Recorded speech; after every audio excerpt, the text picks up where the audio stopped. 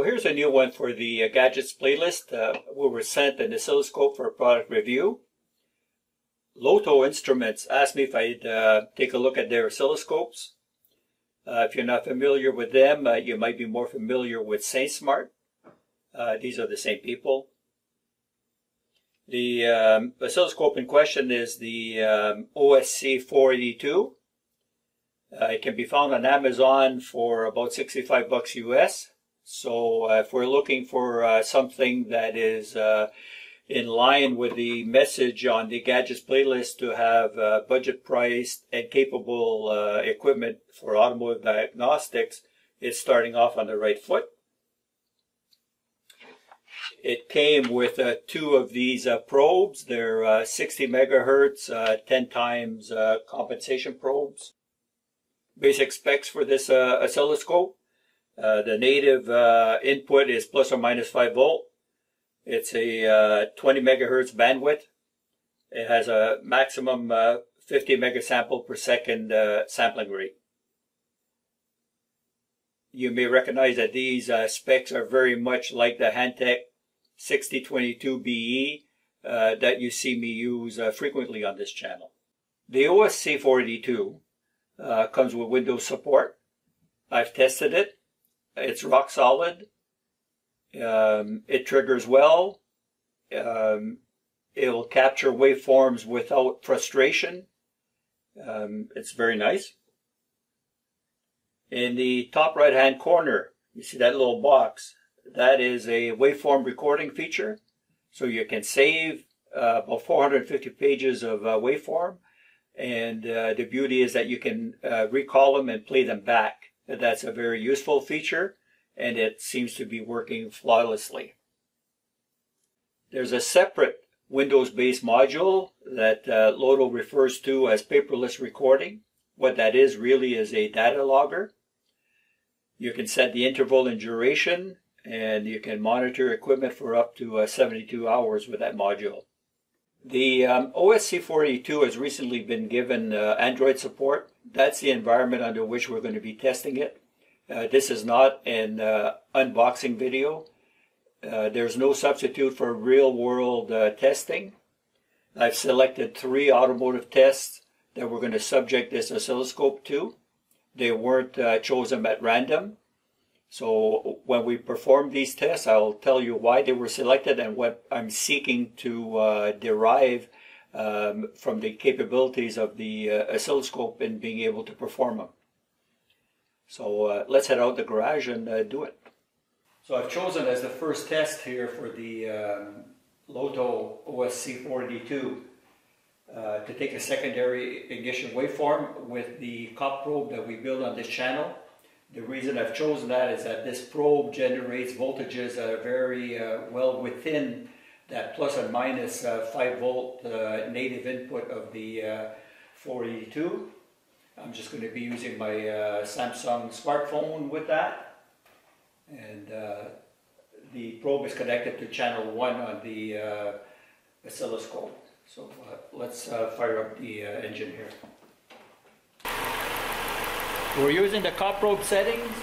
I've got the trigger set at 3 kilovolts. I'm using 50 kilosamples per second. We're scoping.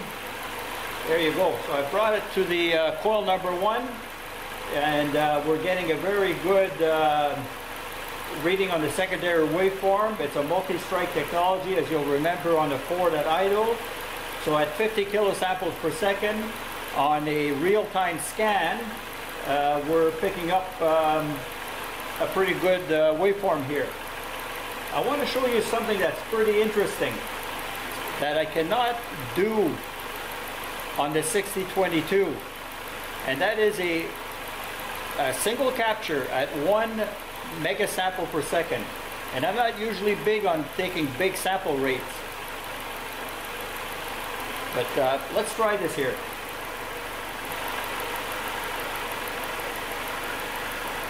Okay. So it's scanning, it's waiting for the signal. Let's bring it close to the coil. At 1 megasample per second, it took a single capture. pretty nice. I know that if I try that on the 6022, I can't use a high sample rate like this to capture a single shot. I'm told that I should be able to, but I've done quite a bit of this. And the 482 is the only one that's doing it at this high of a sample rate. So for the next test, we're going to be switching vehicles. All of the LOTO oscilloscopes come with hardware-based AC coupling. It's not something that you tend to find in devices in this price range. It means it doesn't need an external DIY coupler that we built in Gadget 45 or modifications as we did to the HT1008 in Gadget 46. It's the reason for the choice of my second test to be an AC ripple test on an alternator to see how the OSC482 behaves doing AC coupling work. We've got alligator clip set on the alternator. HScope is set at 25 kilosamples per second. We're in AC coupled mode. Let's take a reading here. I'm going to pinch that. There you are. That's very nice AC ripple, not excessive. It has that classic letter M, multiple letter M kind of pattern. Job well done. Most automotive oscilloscope work is dealing with some very low frequency events, maybe a couple hundred hertz. A fuel pump test where you're checking the segments on the commutator might be 1 kilohertz, so that's considered high frequency in automotive work. Another example of the higher end of your requirements on frequency for oscilloscope work on automotive stuff is the CAN bus, and that's going to be our next test. We've got the breakout box connected to the DLC. Pin number 6, CAN high to channel 1. Pin number 14, CAN low to channel 2. So not only are we subjecting the OSC482 to some of the higher frequency demands that we would encounter in automotive work, we're testing it here using 2 channels. Okay, key on, engine off. So the CAN bus is talking, and we're into real-time scan, and it kind of with 125 kilosamples per second. We can kind of tell that the CAN bus is within specs here, but it's flying by pretty quick. And this is where the automotive module comes in pretty handy to be able to take a closer look at it. So we're going to go into the automotive module, and we're going to press record, and we're going to record a few seconds of it. All right. There, I think we got enough to take a good look at it.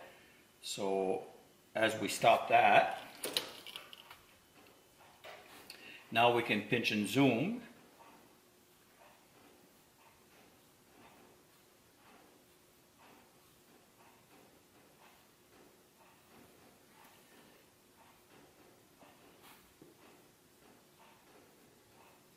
So this is a very nice capture, and what I like about the auto module is that you're able to use that bottom scroll line very effectively, and if you're able to scroll through our whole time frame that we captured here and have a closer look.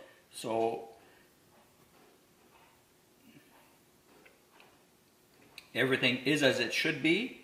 You're getting that symmetrical thing about the 2.5 volt line, 1 volt on either side of it from the CAN high to the CAN low, and that's a very nice signal. It's nice and clean. It was very quick to capture. We can be happy with that. So that kind of does it for here. We're going to go back into the studio. So the tests that we just performed successfully were all within the plus or minus 5 volt range of the OSC482.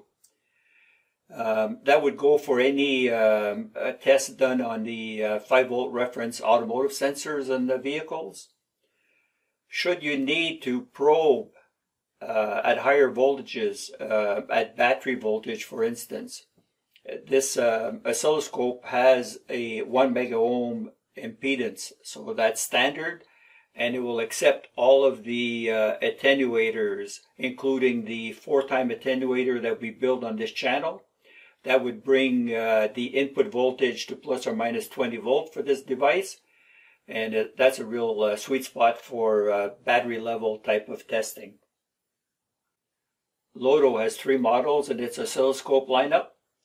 This OSC482, which is the 20 megahertz bandwidth, 50 megasample per second sampling rate.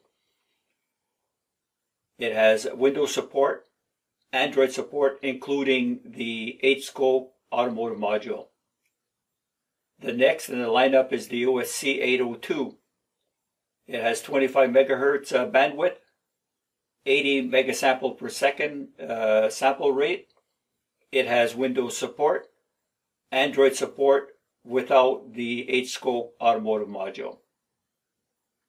Finally, the OSC 2002 is a 50 megahertz bandwidth, 1 gigasample per second, Windows support, and as of yet, no Android support. That model is really targeted at the electronics enthusiast. All 3 of these models have this unique 15-pin connector, which allows for expansion modules, such as this one. This is a function generator.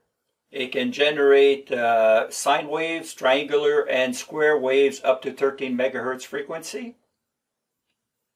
There are other third-party modules that can plug into here, providing like logic analyzers, custom hardware, external triggers, address the 4-pin GPIO that's in here. The connector is open source. The pinout is well documented.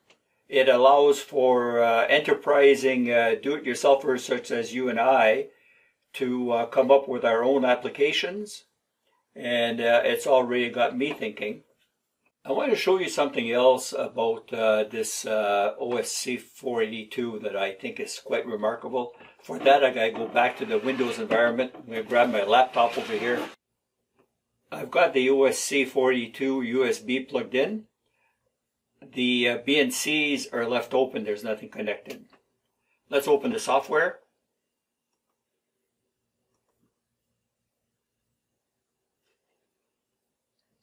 So if you have a look at this 0 volt line, there's hardly any noise to speak of.